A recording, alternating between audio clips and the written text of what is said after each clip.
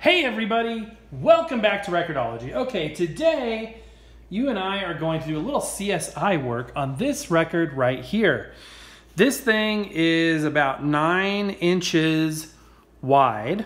It smells very intensely like a magic marker. And I don't know if the material that it's made out of is decomposing, but it's not really sticky, but it smells like a magic marker. It has to be sealed off in storage. I've had this for a number of years. So this old record dates to, based on the story of this record, I would date this to probably about 1949 to 1952-ish. This is a Howard recording disc, custom cut record, and I assume it's cut by a lathe versus a press because it's custom. It's a one of a kind. So this is from a home recorder. Now what's on this is kind of interesting. On this side, look at this, slow burning. What in the world? And I'm not trying to be cagey like I know what this. Tell me what you could tell me about this. I know a couple of things about this only. I know that it exists, and I know the story behind this particular record. I don't know what kind of discs these are, what exactly the process is for creating them, why they smell like magic marker. It says Type 8F slow burning recording disc, title, by, and date. And as you can see, this one has this weird edge up here. It's hard to tell. It's really hard to tell exactly what that is that I'm even looking at.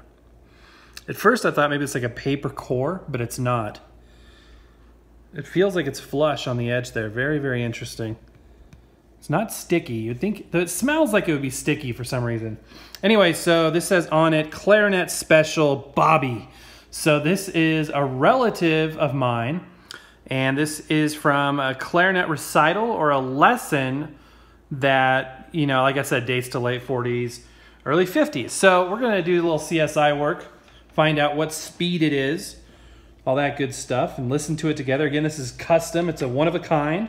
Let's start on this side just for grins. So let's start with, that's a really weird texture. And it's got kind of this, it's a dust magnet, and I don't even know if I should try brushing it. I don't know. But here we go. We're gonna use the Crosley Collegiate classroom style record player, very durable, with an Audio-Technica 3600L indestructible yet moving magnetic stylus on here. Let's start at 33 RPM and see what we get. These home records are extremely noisy. More noise than sound. I hear a little bit of music under there. I feel like it's slow.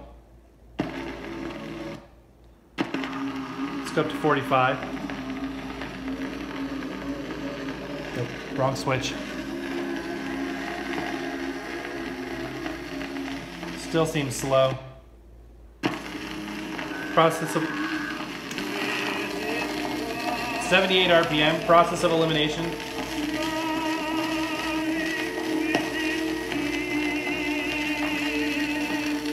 I know Bobby, and that ain't Bobby.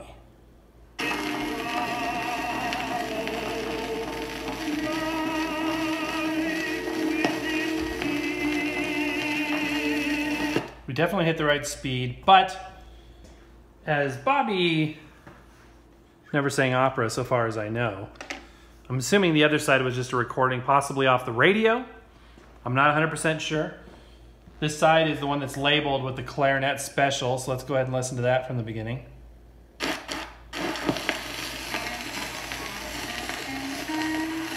There we go.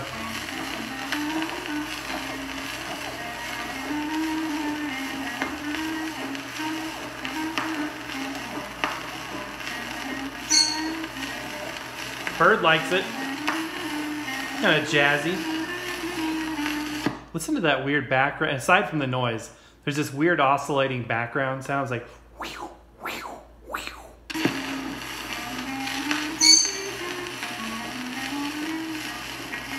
Now it's not doing it, of course.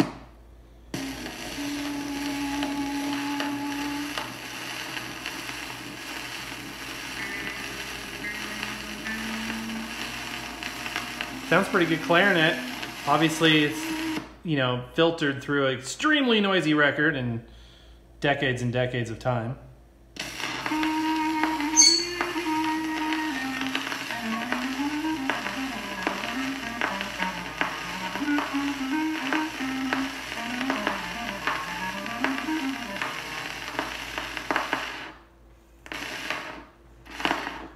Okay, we got the auto stop kicking in. Turn that off. And we hit a very crude run-out groove, which I'll save my stylus from. So there you go. You know, do we get... What am I doing? Let's listen to this some more on the other side. I'm not sure. Do we hear everything there was? Was it just that opera singer? Yeah.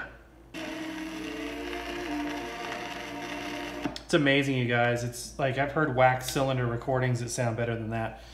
This record, from what I understand, was either a recital or a lesson of a relative on the clarinet. But this record, though, just showed up, you know, a couple years ago. I'm like, what in the world?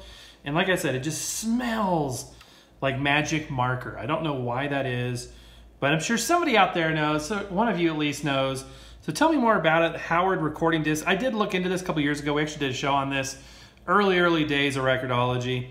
And yeah, it's really interesting. I think it's, you know, interesting from a historic standpoint.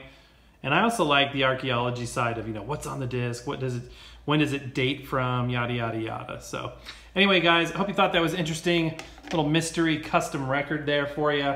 Do you guys have anything like that? Have you ever come across anything bizarre like that, specifically from your own family history? Tell me about it in the comments below. Also, if you have specific information on this, let me know in the comments below. So that is going to do it for today, my friends. Happy record hunting. We will see you tomorrow.